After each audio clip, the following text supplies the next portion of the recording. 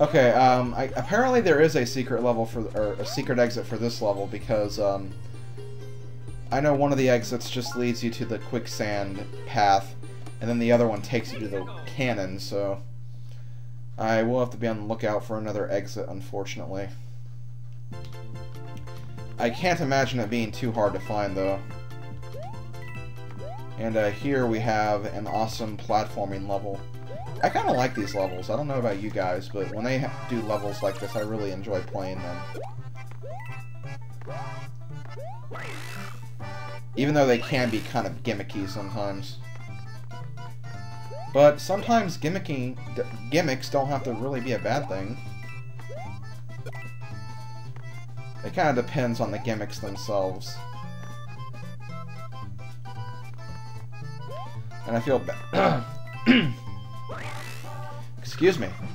I feel bad for those Koopas who fell off the ledge, though. That's another thing I like about this game, is whenever you're playing through a level, the Koopas actually dance to the music. Which is kind of cute.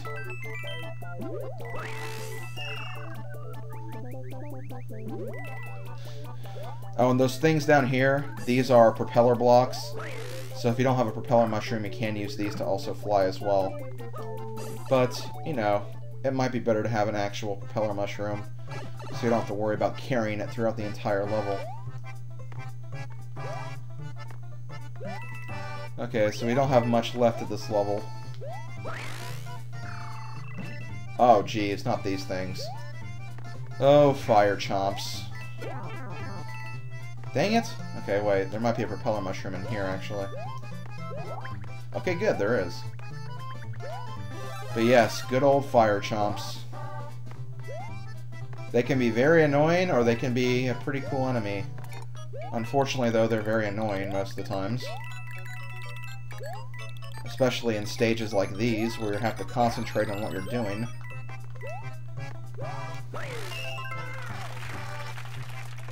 But eventually the fire chomps will disappear after he uses up all of his fireballs on his tail, so you can kind of try to avoid it. And usually they kind of move in the same pattern throughout their appearances, so you don't have to worry about them too much. Still, though, they can still be very annoying if you're not careful, and... aw, dang it. Oh, well. I'm wondering if I can still get the secret exit. I'm gonna go ahead and try it, even though it seems kind of risky. Okay, there we go. That wasn't too hard. And... there we go. So, once again, like the case of World 2-4, I'm going to go ahead and cut some footage back to where I was when I found the secret exit, and I'll be right back when I get there, so see you guys then. And yes, this just takes you to the warp cannon of the world. Okay, I think we're at the end right now. Dang it, I would lose my propeller mushroom. I would. It seems like something I would do. But either way, we have reached the end, so hooray for that. Although these platforms are going to prevent me from trying to get a 1-up, but they failed. So now I think we're actually ready to go fight the boss of World 2. Or actually, wait, no, I still have to get that star coin in that one level. Let me just make sure there's nothing else on the map. Okay, yeah, I have to go get that star coin now. This shouldn't take me too long. I have an idea of where the star coin is, so... yeah, don't worry about it too much. So, I'm gonna go ahead and see you guys at where you need to be to find the star coin. So, see you guys there. Okay, I'm honestly not surprised I missed this, because I actually missed this on my very first playthrough.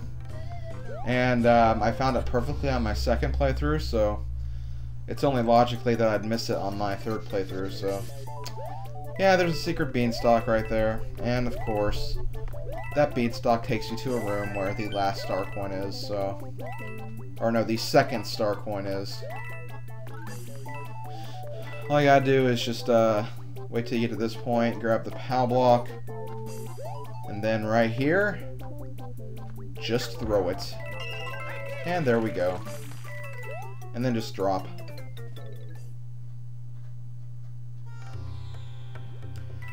And that'll take you to about this point right here, which is fairly close to the end of the level, so we're almost done. And there we go. Okay, so we've done it. We've collected...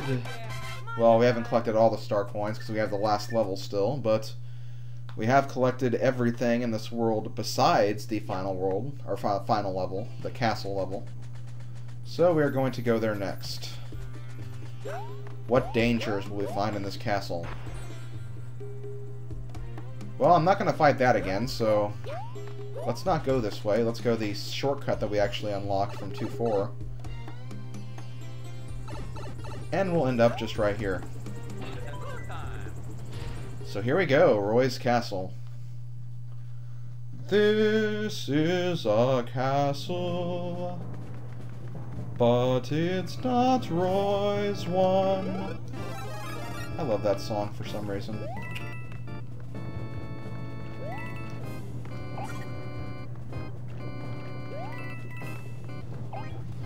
Okay, so this castle, if you haven't played Super Mario Bros., the original, and I'm sure it's also appeared in other games as well, this is the maze.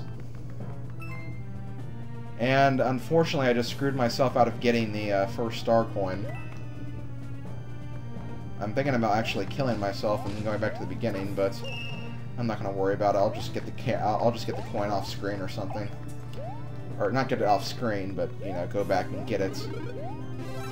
Cut some footage out, but yeah, in Super Mario Bros. There was a level where you have to take all the right paths, whether it's the upper path, middle path, or lower path, and depending on what path you choose, determines if you go farther in the level or not. So, like in the case of the first part, you have to take the top path, and if you don't, then you have to go back to the very beginning of the level. Or not really the beginning of the level, but the beginning of the loop of where you actually failed that part. So yeah, that is how this castle works. It's a pretty interesting castle. I do like whenever they use this little mechanic in the castle levels. It can be kind of irritating though, because they were very, very precise in the original Super Mario Bros. And Super Mario Bros. The Lost Levels, where some of the paths you have to take are just ridiculous. But for the most part, though, I mean, they're not really that hard. Just, you know, test out different paths while you're going through it. They give you plenty of time, and you shouldn't really take the same path twice. But yeah, they give you ample time. Unfortunately, that was the wrong path right there. I had to actually hit that P-switch first. Even though I did that, but you have to collect these coins before the blocks reform. And this should take me to the very end. But yeah, I believe the path is top, middle, bottom, middle, and that should take you to the end. Not a very difficult pattern to remember. At least in my opinion. And here we are, the doors to Roy's Castle, or Roy's boss room, Roy's lair, whatever you want to call it.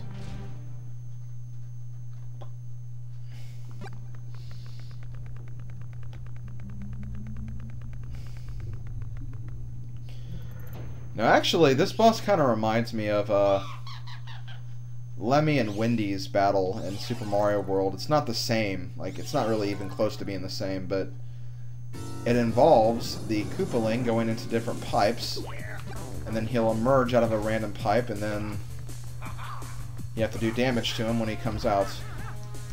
And watch out for the shockwave attack. I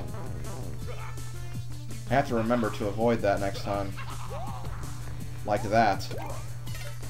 But yeah, it's not a very hard boss fight. I actually watched my cousins try to do this, and they had a really, really hard time. Although they're only like, you know, 6 or 7 years old. They don't know all the ins and outs of platforming at a young age like that. Sometimes you do, but not always. Keep in mind that there are also kids that don't play video games very often either, so... yeah. Okay, there we go. World 2 completed, besides that star coin, but I'll get that in a second. So let us head off to World 3. But not before the Peach cutscene, where Bowser Jr. makes a funny face at us and leaves. He's such a jerk. I'll have to take away his toy train. Not that I would know he has a toy train or anything. Okay, so there we go. World 2 completed, the desert world, and now we're on to the ice world. And this world's Koopaling is... Lemmy Koopa. I might have actually called Larry Koopa, the boss of World 1, Lemmy Koopa by mistake in one of my videos. I remember watching it back and hearing that, so I do apologize for that mistake early on. Not much I can really do about it now, but yeah, my bad. Okay, so I'm going to go ahead and collect the star coin in Roy's castle, and after I get that, I'll join you guys back in the ice world, so I'll see you guys then.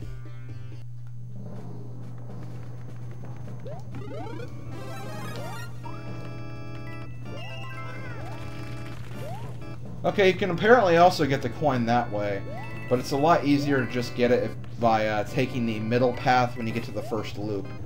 So that's the way you're supposed to get it, but you can also get it by, you know, jumping the gun a little earlier and actually getting it that way, the way I just showed you. So yeah, there are two different ways you can get that star coin.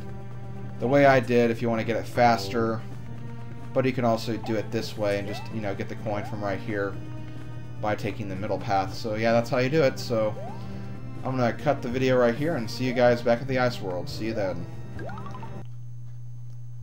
Okay, here we are at the ice world, World 3. Let us get started with this now.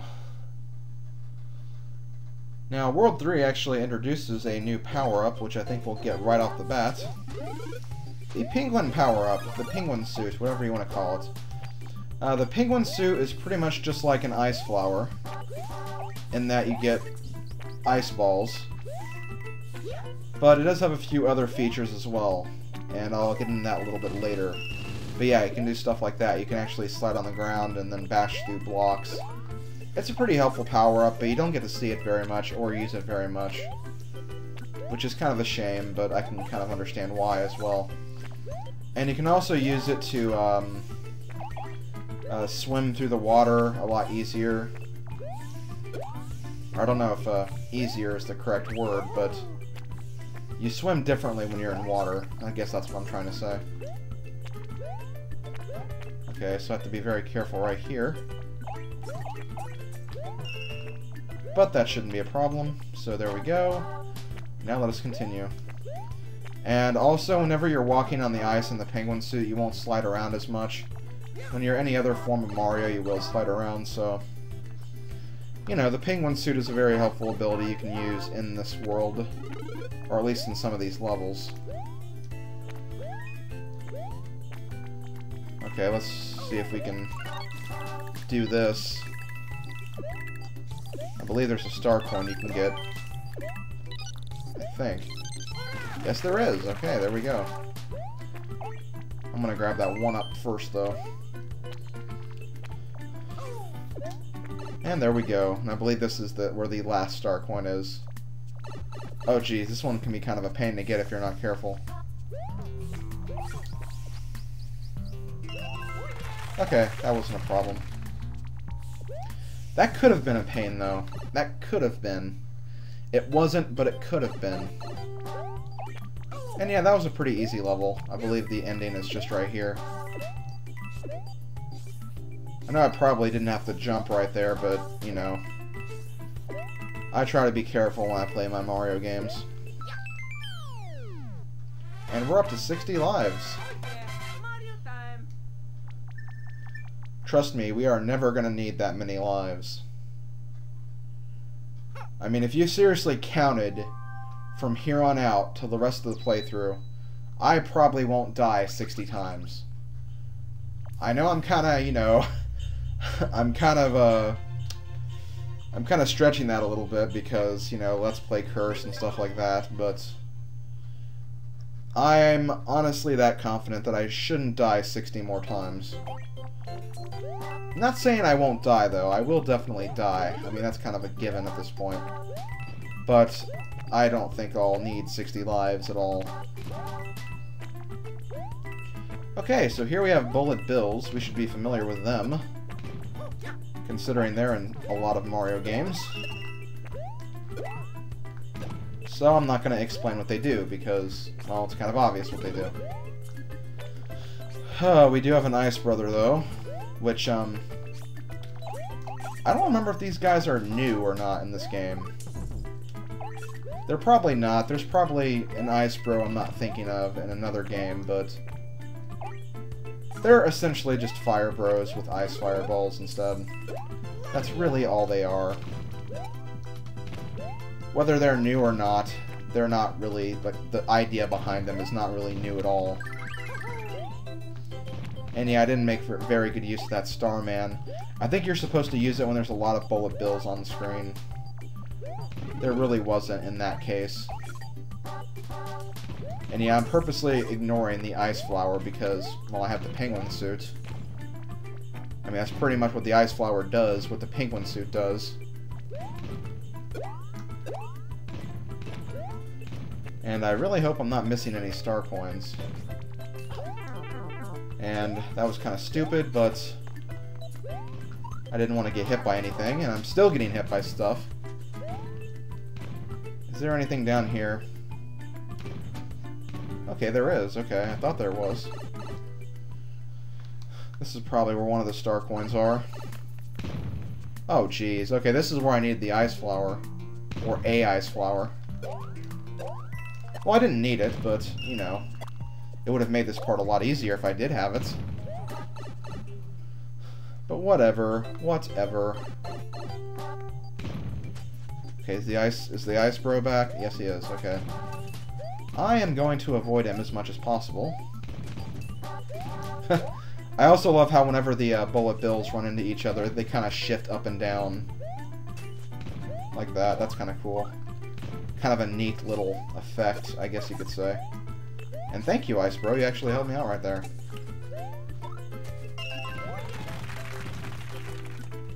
Okay, let's try not to die.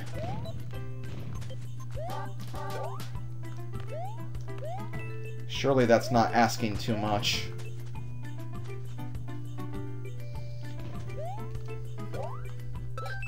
And there we go, 61 lives. I'm doing pretty good at the Ice World so far. This is kind of a breath of fresh air because the second world was actually kind of difficult in some aspects. Oh, and we have a ghost house. The very first ghost house of the game, I believe, too. You guys probably can safely figure out that I do love ghost houses because of my obsession with Super Mario World. And indeed, that is the case. I do love ghost houses for that one and only reason.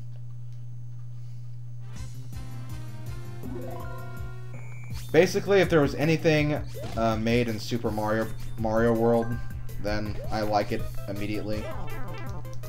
Because I seriously love Super Mario World, if you couldn't tell.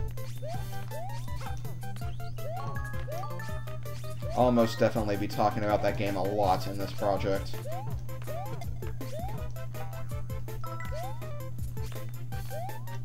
Okay, come on. I want to make sure I don't die. The good thing about Ice Bros is that their ice balls don't go very far. That is the good thing about them. But they also shoot two at a time, so you have to watch out for that.